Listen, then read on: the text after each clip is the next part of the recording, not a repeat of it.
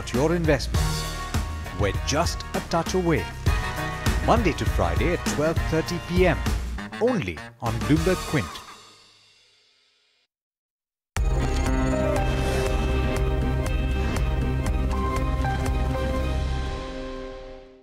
Welcome to this special conversation on Bloomberg Quint. In just a few moments from now, I'll be speaking with Gautam Singhania, the Chairman and Managing Director of Raymond Industries. Now, Raymond, as you know, is an iconic textiles and apparel brand in India, and it's had a somewhat transformational fiscal year of 2017-18. I say that because this is the year in which its revenue and profit is expected to do much better. You've already seen that reflected in the surge in the share price over the last several months. This was also the year in which a family dispute in the Singhania family broke out in the public. But that seems to have helped Gautam Singhania strengthen his hold over the company and lay out his vision for the next several years. So, in many ways, one might say this could be the next coming or the second coming for Raymond. A brand has to continuously re-evolve itself. The only thing that's constant in life is change.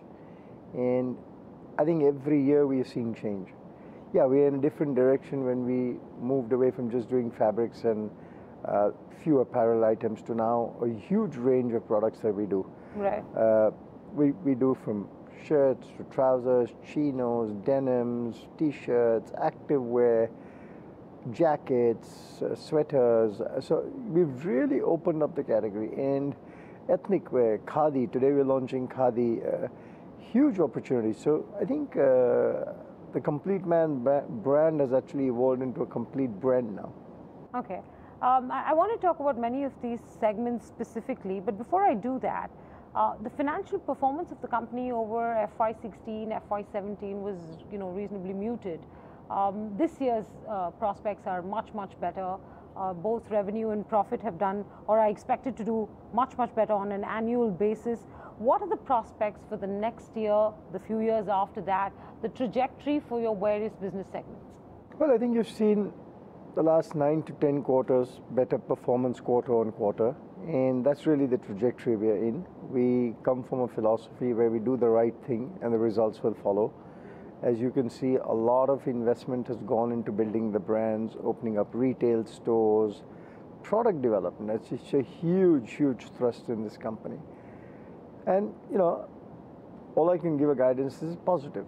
Okay. But would you like to put numbers to it in terms of what FY19, 20, I know you have a 2020 vision, what all of these are likely to deliver financially for the company, what it means in terms of size of revenues? I don't want to put the numbers. I'd rather give you the macro picture. Okay. So, yes, you will see growth in all the brands. I think Park Avenue today is growing 30-35%. Parks is growing in that numbers. Raymond Premium Apparel is growing. Our shirting business is growing. The made-to-measure is growing.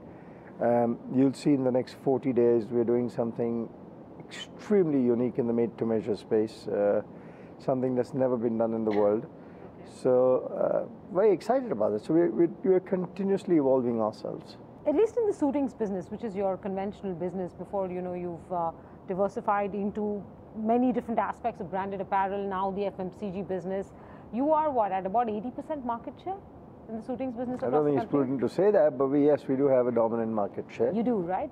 How do you, the responsibility of growing that market lies on you. That is your biggest revenue and profit contributor as well. How do you do that? How do you accomplish that? What is your plan on being able to grow the market?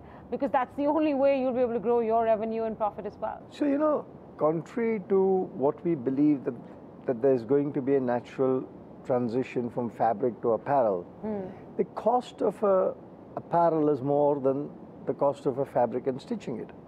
Number two, the domestic profile of the person is so diverse from north to south to east to west, that therein lies the opportunity to sell fabrics.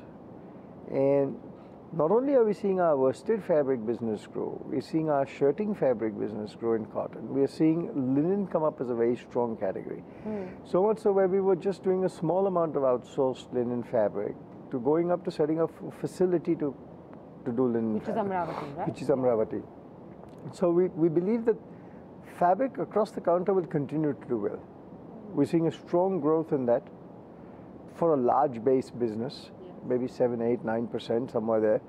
But that will continue to be a strong space to be in. Do you visualize a time, maybe 2, 3, 4, 5 years down the line, when your apparel business will probably be the same size as your fabrics business? By when do you think that might be accomplished by you? Is that a goal? Surely it will be, because the growth rates in the apparel business are far higher than but the base is still small. So at some point the lines will intersect. By when? Do maybe, you have maybe you 4 sort or of 5 years, out? I don't know. 4 or 5 years? Yeah, but we keep evolving ourselves and rechanging our targets, so it could happen sooner. I mean, 12 months ago we didn't put such a thrust on ethnic wear that you're seeing today. So we really put a thrust on the ethnic wear.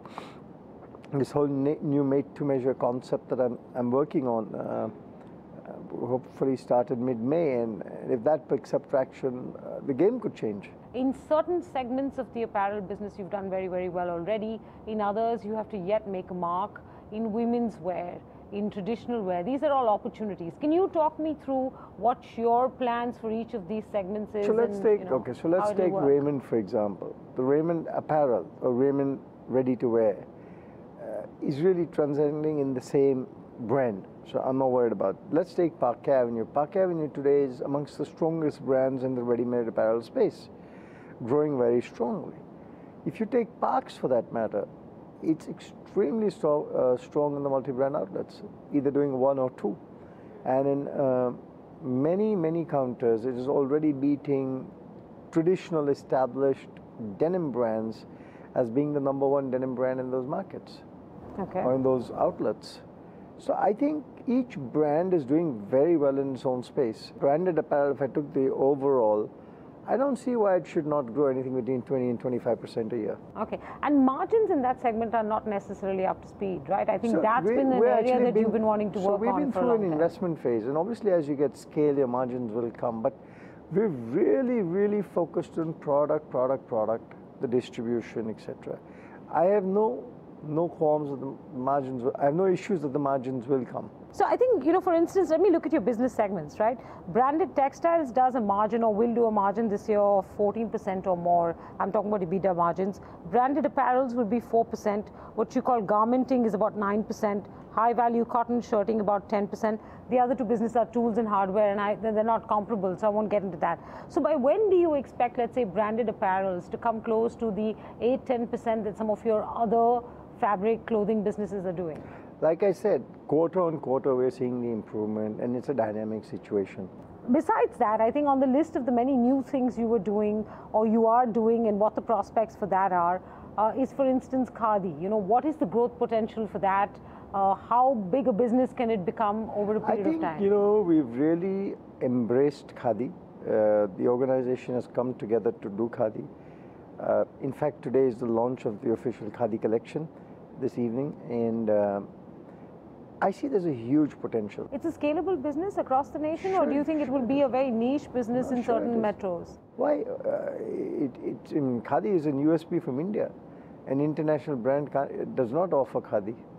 So why can't I take Khadi international? Is it more expensively priced than, No, it's not. There was some talk that you were also likely to be working with Patanjali. Is there any truth to that? Were you exploring any kind of... I explored it. Whenever they do the apparel, we'll obviously be a preferred supplier to them. Okay. We're already a supplier to the Air Force, Navy, Army. So, if Patanjali is going to launch garments, I did meet Baba Ramdev. There's no secret. I tweeted about it. The whole world knows. Yeah, I know. Yeah. And nothing like a Swadesi tie-up. Okay, so have you had any kind of preliminary conversation with him at all? Like I said, I have met Baba Ramdev. Will it be fabric? Will he be looking for white label apparel? How would it work? It's an exploratory discussion at this stage. Nothing more than that. But do you think that, Patanjali's had some very interesting success in the traditional FMCG business, right? Is that something that you think might work in the apparel business, in the fabrics business? If it works for him, it works for us. What about the scope for expanding women wear? That's an area that, again, has been a very niche part of your business, but for many other large companies comparable to yours in the retail space, women's wear has, sort of grown at gallop speed, versus men's So wear. there's that much focus you can divert. So let's talk brand-wise, and it's important I explain to you brand-wise. in the Raymond brand, women's wear is no. It's clearly a no, because we've done lots of research, and the male is very possessive about the brand. And the research has shown that he has clearly rebelled to the fact of getting into women's wear under the Raymond brand. It's very closely held by the male. In Park Avenue, we made an effort. So we have a women's wear range. It's done well. So we started it not so long ago. But now that it's doing well, I'm sure you'll see the galloping.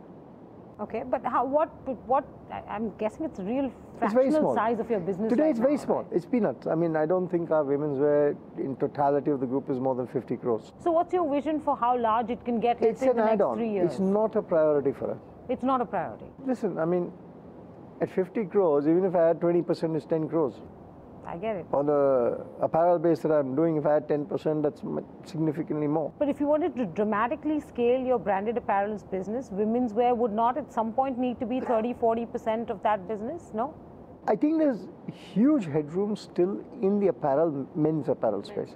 You might sell, say, 100 shirts. Let me explain to you. If you sell 100 shirts, you might go from 100 to 105 shirts, 110 shirts, and say that you only have a 5 or 10% growth rate there.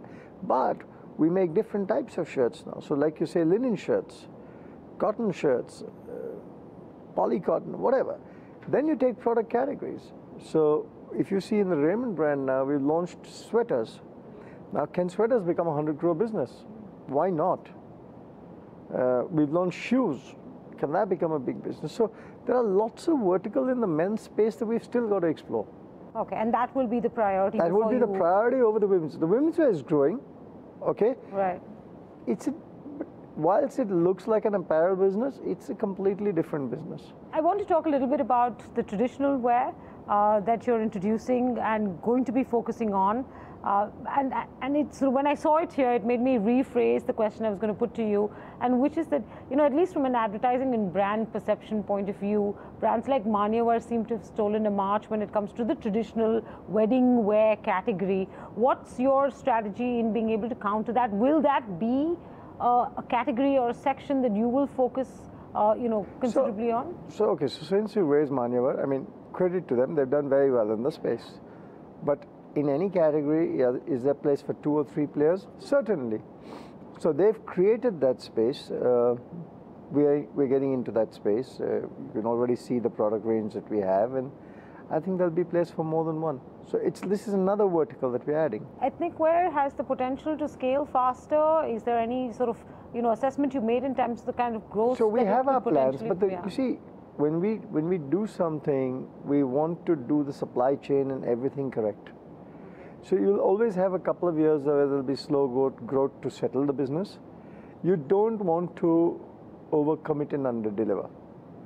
I mean, it always reminds me of a very famous brand. I remember about 20 years ago, there was a brand that was launched. And it was so good in the advertising, and everybody saw it. I mean, you could not miss it. I thought it was a fantastic brand launch. But 2 weeks later, it was collapsed because there was no product on the shelf. But ethnic wear has the potential to become a substantial portion of the branded apparel business? Certainly. I mean, if you see Manyavar is doing 400-500 crores of sales, why can't both of us do 1,000 crores of sales? I mean, that market is there. Even if I take 50% of his market, it's still 250-300 crores of sales. I'm being very optimistic that I'll take his market, and if he's watching this show, he's not going to be happy me saying that, but that's it.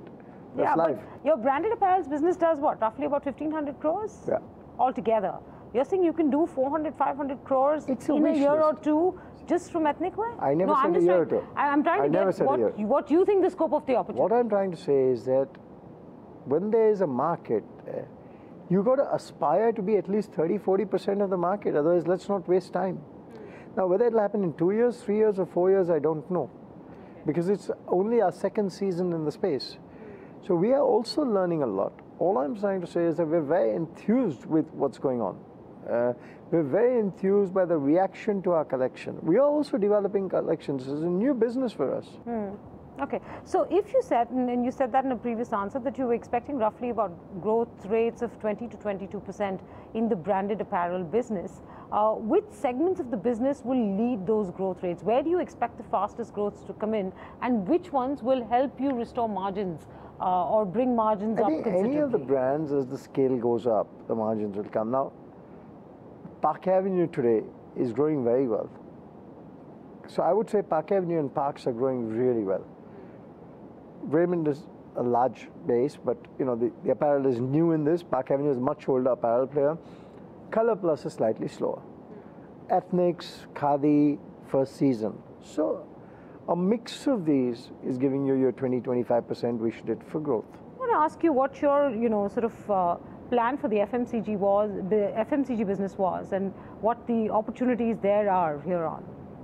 So I'm a shareholder and a member on the board. I think question should really be asked to that management team, to the chairman of that company. But having said that, I think the FMCG space is a very exciting space. The Park Avenue brand in the FMCG business is doing very well.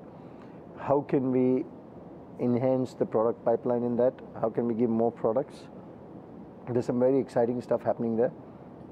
We're also working on some very high-end perfumes, which I'm personally involved in. So I think the FMCG space is a good space to be in.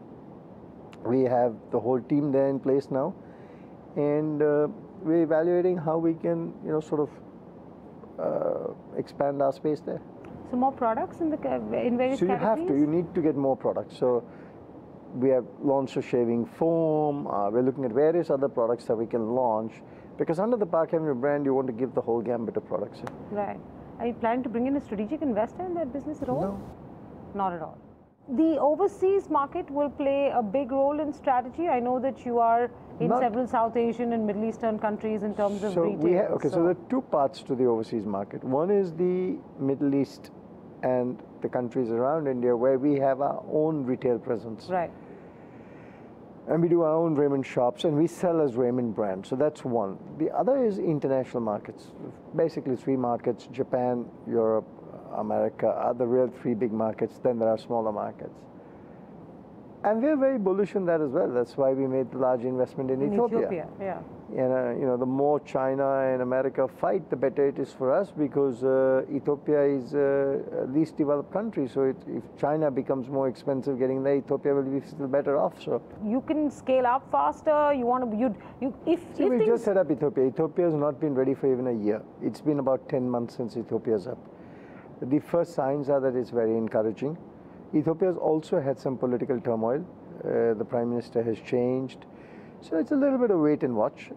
We have the facility. We've got manufacturing in Bangalore. It's not that we're wishing away Bangalore. Bangalore's continuing to happen. So we're comfortable for the moment. Already today, we are the fourth largest suit manufacturer in the world. So you don't see scaling up Ethiopia as in... It is a plan, but I can't give you a timeline. Distribution strategy, stores, you said 100 new stores. Now you're at about 1,000 stores and more in the country, over about 600 cities. How much more to do in terms of the store strategy? How differently would you need to do it? You have to keep re-evolving yourself. These budget stores that we did this year, we did over 100 in the last financial year. Can we double it this year? There are different format stores opening, like the Style Play. There's a new made-to-measure concept I'm working on now. Once it's ready, even if I do 10 of those this year, I want to get it ready and see how it works. But that's a high-ticket item. It's changing the perception. I don't want to talk too much about that and sort of let the thunder out yet, but I'm very excited in designing it. I'm working on it personally.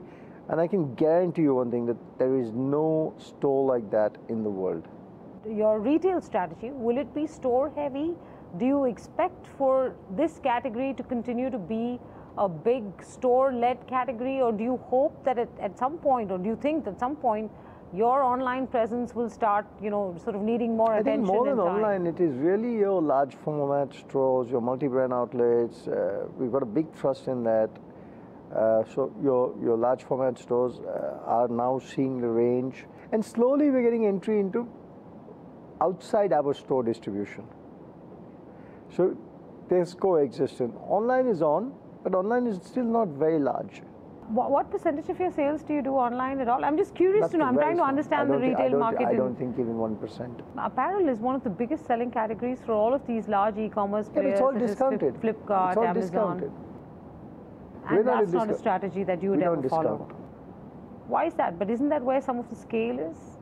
We don't discount. We price correct, but we don't discount. Over the last several years, you all have made a concerted effort to get out of many of the non-core businesses. Is there anything that, because there are still two non-core businesses, one might call it that. Show me the money. Show me the money, everything's for sale. We're in the business of generating shareholder value, and you know what? Every business is for sale for a price. Okay. I've never shied away from selling businesses. I've done it for 20 years. Why 7 years? So, we're in the business of making money. We're in the business of giving our shareholders a return. And, I'm the largest shareholder, so the more the money shareholders make, the more I gain. So I'm clearly in the business of creating shareholder value.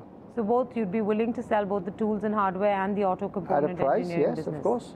I've demonstrated in the past. Yes, of course you have. I have no qualm. Show me the money.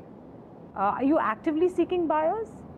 I said, show me the money. Well, I'm not in the buying list, I can promise you that. But are you actively seeking buyers? Is there any immediate plan to want to be able to... I won't comment on that, but I'm telling you, we are very focused on creating shareholder value. And we will do whatever it takes to create shareholder value. If you see the stock performance over the last 2 or 3 years, you'll understand that no, of course, I've seen how well the stock is done, yes. Yeah, so we're very, very focused. I can't comment on speculation, but the intent is clear. Part of the shareholder value creation proposal also includes developing your Thane land. No comments. I got your question before you asked it. No comments. Allow me to finish it, developing the Thane land? I told you, we'll do whatever it takes to create shareholder value. But are you planning to do that in joint venture with a development company? Because I'm not at liberty to talk at what we're going to do with the land. You spoke of corporate governance, and this is really the last thing I wanted to speak about. I know over the last 2-3 years you've put an advisory council in place, but the one thing that I think the conversation has not fully died down on is the rift in the family with regards to, I think, the situation with your father. Now, this I'm not at liberty to talk about that. Yeah, but this materialized regarding a dispute in this very building that we were talking about. Today I'm not at liberty to talk about it because of a court order. Okay, but does that put this building under dispute is my question. I'm not asking about the individual family Whatever is going dispute. on is in the public domain. I am not at liberty to talk about this because the court has forbidden me from talking about this. So that episode is done with. Now, after the shareholder meeting, that is a thing of the past. Yeah, but in your personal life, it may be a different situation, yeah. But from the business point of view, that's a thing of the past. But it never affected the management of the business. No, it only came up when the shareholder meeting. Yeah, it did not affect the management of the businesses. It was an issue at the corporate level, but it was not an issue that affected the management of the businesses. No, I think in one of the interviews you were quoted as saying that it was only when after the transfer of shares happened were you able to really be able to translate your vision for this company into action. That is a factor with, when you are eventually when it's your business, like in Marwadi he said, dhani kaun hai? It's who is the person who's impacted. And then you are able, this is a philosophical question, but then you can take non-political decisions. The buck stops here. The goods are mine, the bads are mine. And today I will do whatever it takes. See, I was telling another journalist in another interview on a different light, I've been there and done that. I've been associated with many images in my life, a motor racing driver, a socialite, a party boy, good time Charlie, whatever. I'm okay with it. I have no issue, I have nothing to hide from it. I'm in a phase of my life where I want to make a name and I want to create a company which is really a legacy that's going to be left back as a national asset. I think Raymond is a national asset. We are only custodians of that. We impact 20-25 million people a year with our products. We make them feel good. And we have a responsibility. And if you see the amount of change that I have made within, there's no insecurity today for me. Okay. Nobody can take my job. I'm the owner of the company, nobody can take my job. And I will then when this happens to you, you'll realize that you'll take different decisions. Sure. Which are non-political. And today, to a great extent, the company is fully professional. So we've got a very good advisory board in place. Even a company like our FMCG business, I've stepped off as chairman. There's no insecurity that I have to hold on and be chairman. Mr. Rajiv Bakshi is chairman. We've got outside directors. Right. The company is professionally run. Similarly, within Raymond, if you see, the board is getting restructured all the time.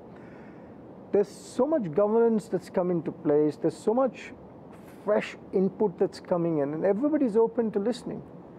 And I'm only involved as much or as little as I'm required. I have many other things in my life that I'm doing, so I'm actually enjoying myself. I don't know if you know, but I'm also on the FIA now, on the World Motorsport Council, so that takes my time. I'm trying to see how I can leverage that to bring business for my group. Okay. And there's some very interesting things going on there. So I think in 3 years you will see something dramatically different. We're working hard at it. In fact, I think when I started by saying this is the second coming of Raymond, what I meant is that for a brand that's really older than most of us are, and one of India's most iconic ones, this does seem to be a new growth phase. I think, and you see it reflected in the share price, you see it reflected in the financials, you see it reflected in, the Gautam Singhania speaking with you, right? Who's speaking of the many avatars that he's had in his life and what it represents for him today. There's a place and time in life for everything. Thank you very much for your time, Mr. Singhania, Thank you. and all the best with all the future ventures. Thanks very much. Thank you. Thank you.